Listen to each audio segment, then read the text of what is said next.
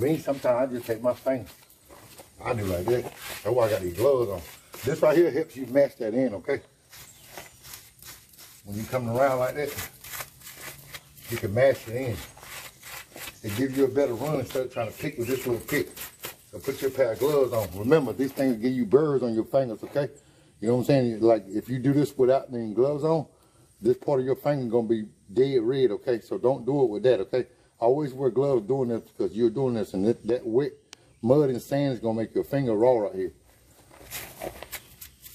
If you can, try not to get too much on the stone, okay? Even if you do,